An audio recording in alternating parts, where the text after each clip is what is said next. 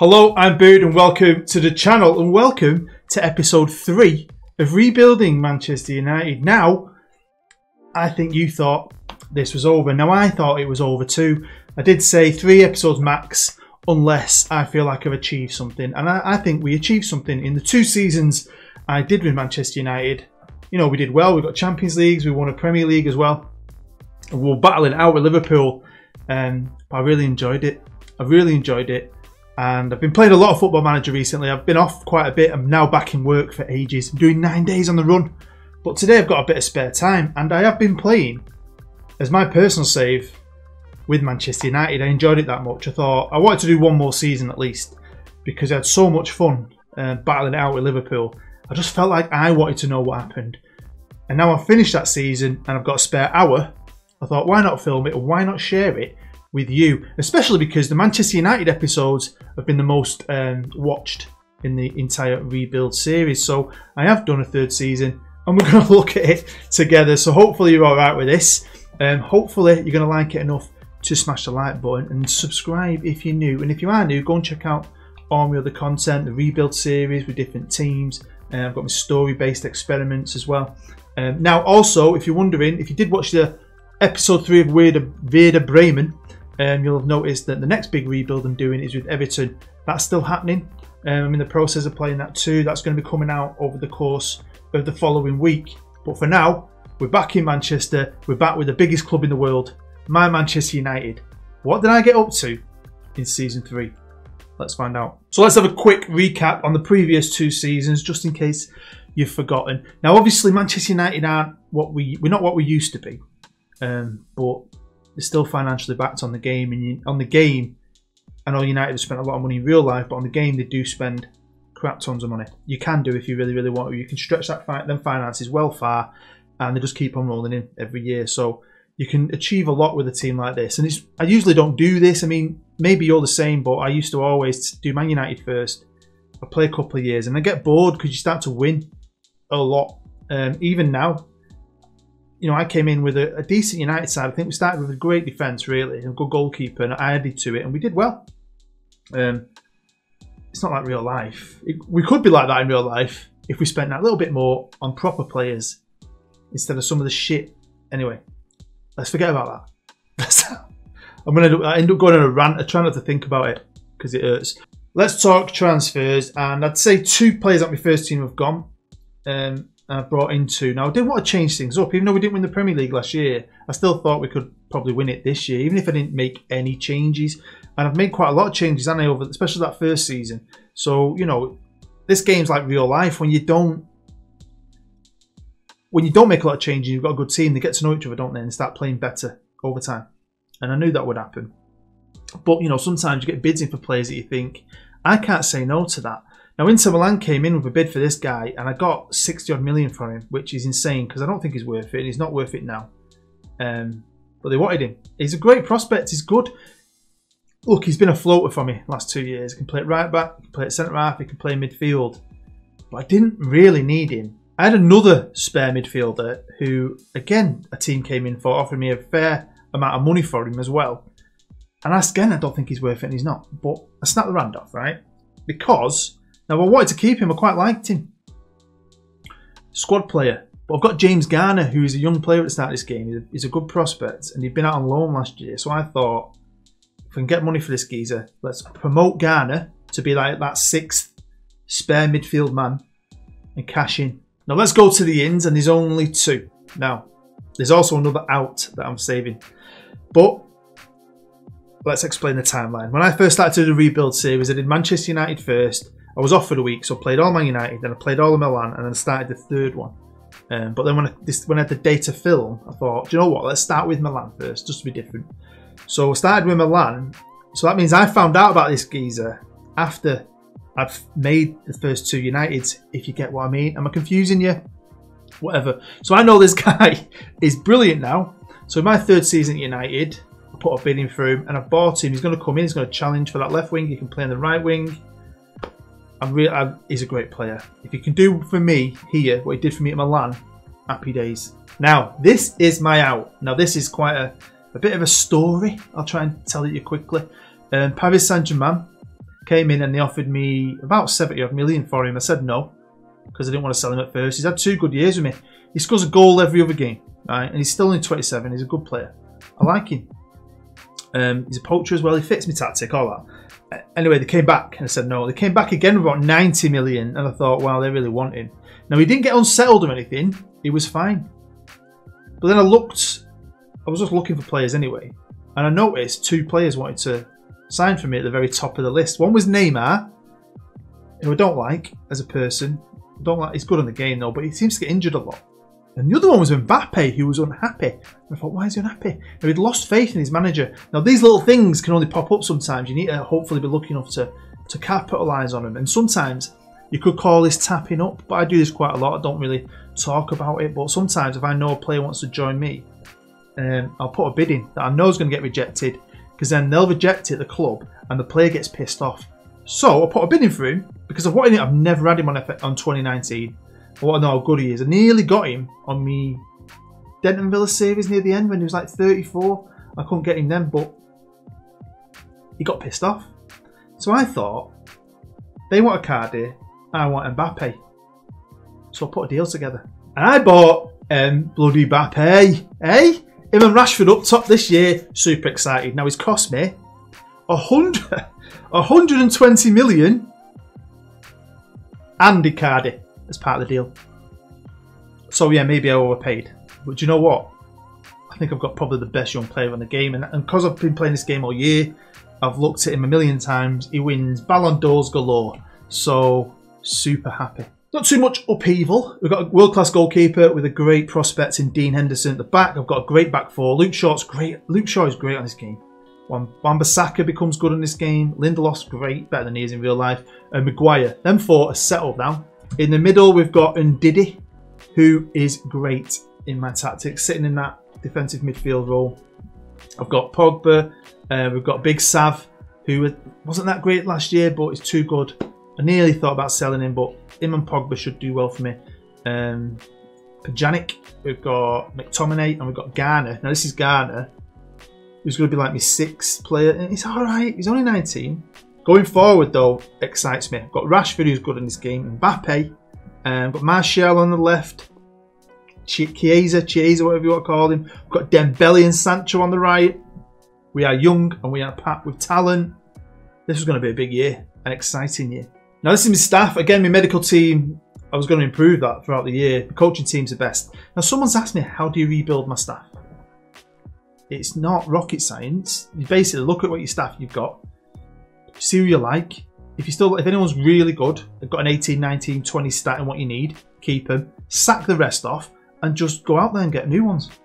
It's that easy. If you want an assistant manager, look for an assistant manager who's got assistant manager stats. You need an attack coach, look for attack coaching. Do you know what I mean? It's that easy. Now, I'll show you the money in a minute, because the money here is crazy. It's crazy. And we've nearly paid our net debt off, so the debt that's always been saddled on us. We've got transfer debt, but we just have so much coming in. It doesn't matter. It doesn't matter. And they've improved the training facilities, the youth facilities. We're getting a new affiliate club, hopefully. So we've already got Houston Dynamo. I wanted another one, because you can have 2 somewhere out in the Far East, or like China or something. Bring in more money from merchandise sales. And they're expanding the stadium. And I still have 137 million in the bank. I've just got 20 to spend, although I don't need to spend it. I've got wiggle room in my wage budget if I wanted to spend more money, but I've got a great team. I have got 2 top players in every position. But what do the bastard Glaziers want me to do this year? Well, they want me to win the Premier League. They want me to get to the final of the Champions League. They're not bothered about the Super Cup against Leipzig. I am. They want me to get to the final of the FA Cup. They're not bothered about the League Cup, which I'm not bothered about, because we keep winning that. And honestly, I'm not that bothered about it. But I'd like to do the Champions League again, and that'd be cool. But mainly, I want that Premier League. And the bookies believe we're the team to do it now. We've got my back 4 is the back 4 in the Premier League, which is cool. I mean, Maguire's good. Lindelof's become way better than I thought. I don't know if the guys tweaked him or not, but he's great. So I'd say Van Dijk is better, but it is what it is. Pogba and Mbappe are in the midfield with De Bruyne and Eriksen. That's pretty cool. And you've got Rashford and Salah up top.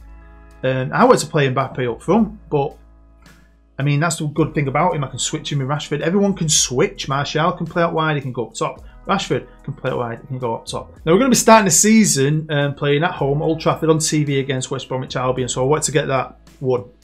Let's do well in that. And I'd rather play the Super Cup first, if I'm honest. But obviously, we're not in the Community Shield because we run up in the league and we lost the FA Cup. So that'll be Liverpool, Southampton who play in that, won't it? And then we've got Southampton next, which a bit of revenge there, hopefully. So with that, let's jump forward, like we always do, to the 1st of January. And let's see what I got up to. Well, let's start off with the Carabao Cup. And we'll start off with the third round. We played Charlton away. I kind of rotated a bit. We had some big players play. And we absolutely annihilated them. Martial got 2 goals. Pogba got 2 goals. And Mr. Milan himself, my centre-half, he scored. But then, boom, got to the 4th round. Played Stoke at Old Trafford. I played a pretty good team. I give Garner a game though. Axel Rose got a game. Henderson in net as well.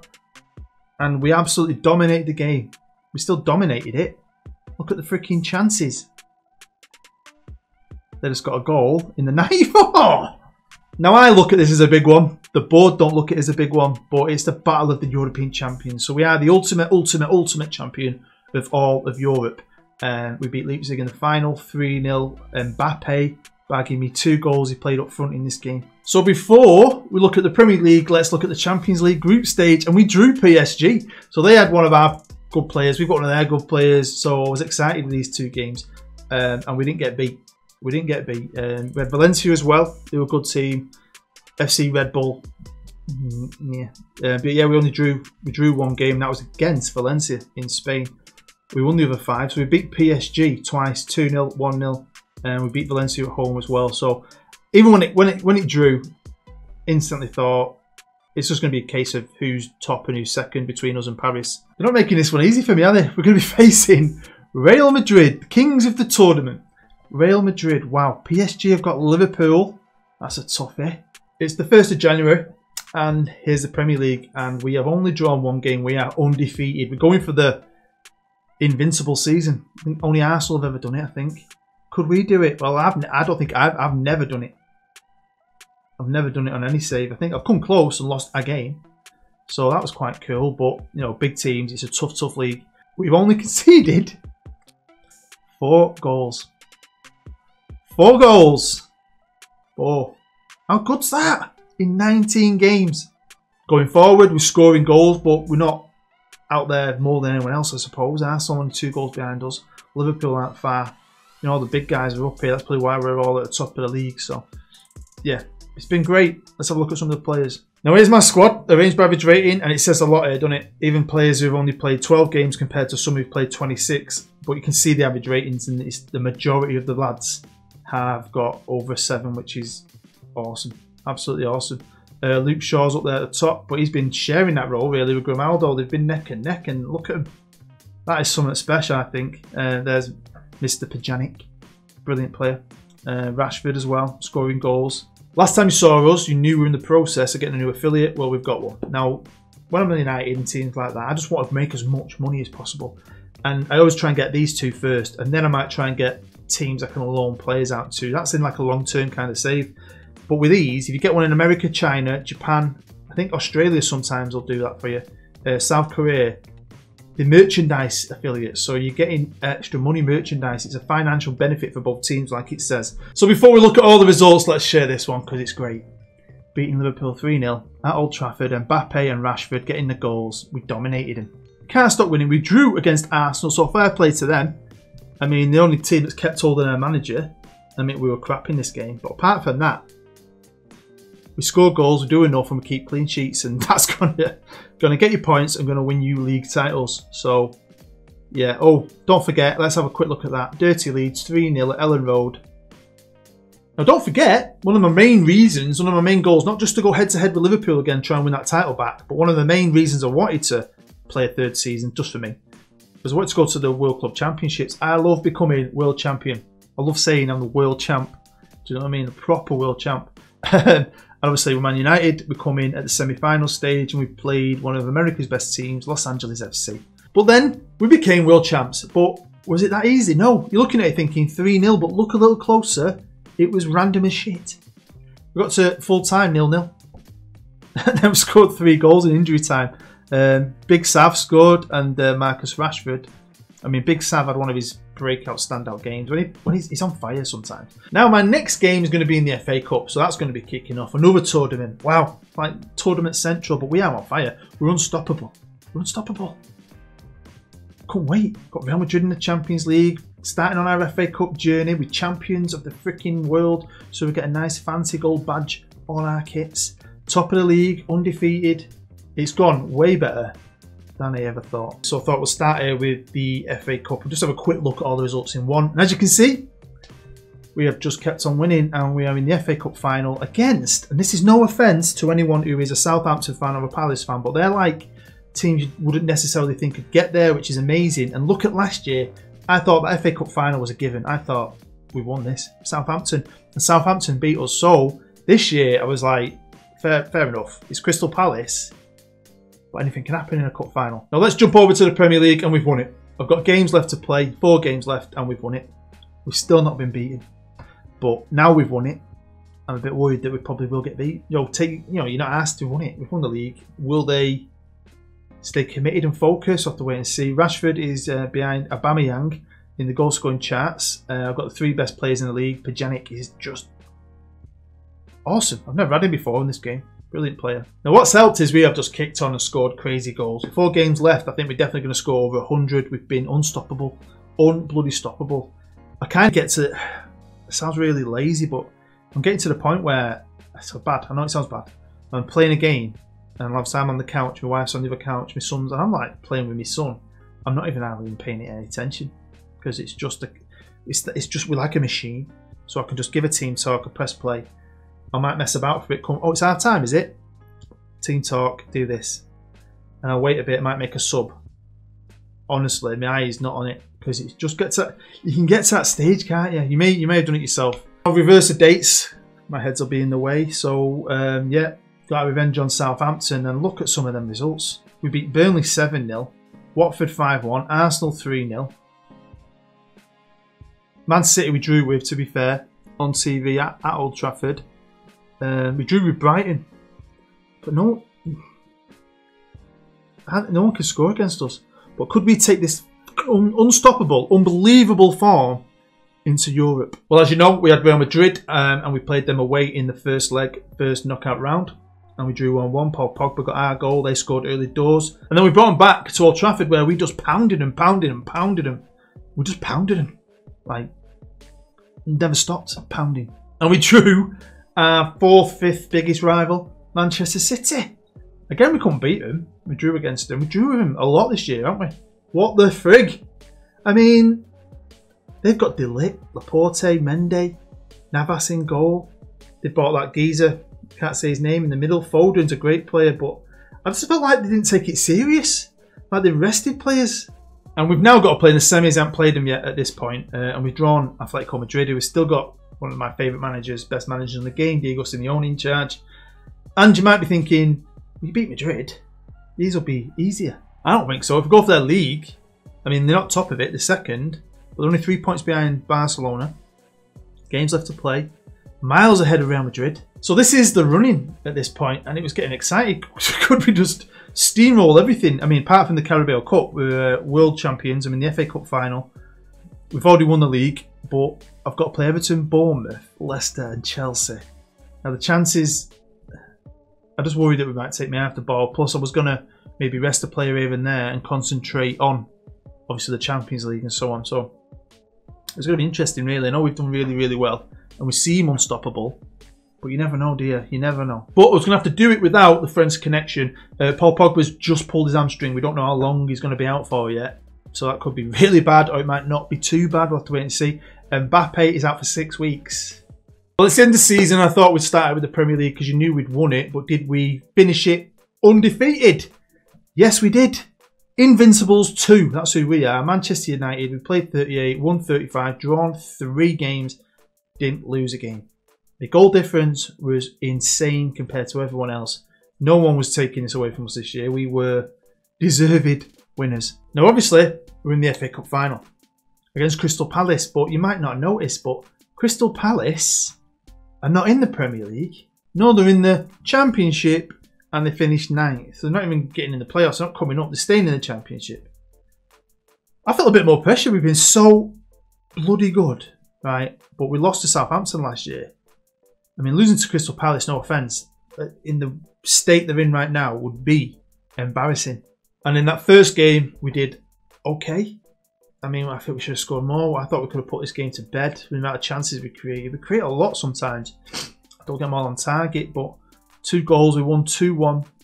Red cards, yellow cards. It was a bit, we had a couple of injuries as well. But we did enough. We went to their place. We got an away goal. We drew 1-1. Again, the game was a bit meh. It was a battle, really. We didn't really dominate either game, I don't think. Now, we've knocked out Real Madrid. We knocked out Atletico Madrid. We were going to have to get past one. Some might say the biggest Spanish team left. Yep, it was going to be Barcelona, who ended up finishing 2nd in the league. Behind Atletico Madrid. How good's that? Atletico Madrid, by the way. I've done that back-to-back now. They've won back-to-back titles under Simeone. Damn right we did it. I don't know if it was ever in doubt, to be fair. It was, actually. It wasn't a great game again. We kind of battled our way through, really. The third choice centre-half ended up being man of the match and scoring in the 7th minute. We got a goal in the 8th minute. I'm thinking, wow, we're going to do a Man City here and score 7 against Barca. Didn't happen. We didn't score again. And they scored on the death in the 94th minute. Apart from the Carabao Cup, brilliant. Brilliant.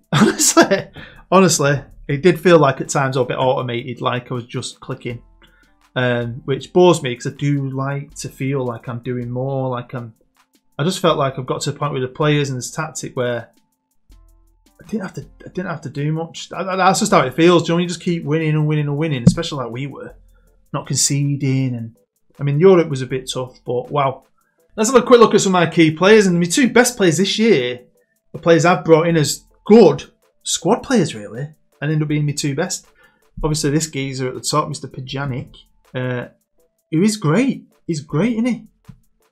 31-year-old Bosnian, had a fantastic year. Grimaldo ended up pushing Luke Shaw out. Now he's a good young player, and Luke Shaw's good, but he loves this tactic. Maybe because he's a wing back. And like I said, the money just keeps rolling in. I think we've paid our net debt off as well this summer. We've still got about 50, well, quite a lot more than that. Quite a lot in transfer debt, but look, that happens every year. It's the same with Man City and PSG. It happens every year, so you look how much I've spent. Here we go. I hope you enjoyed this unexpected part 3 to rebuilding Manchester United. It was fun for me. Like I said, I never planned on making this. I just thought I wanted to have a go for fun myself. And then I just thought, why not? Why not make it a video and see if anyone's interested in watching it? Definitely at the end. And I am not even playing it offline. It's too... I mean, with that kind of money, I'm just going to go out and buy someone and world class again and dominate again.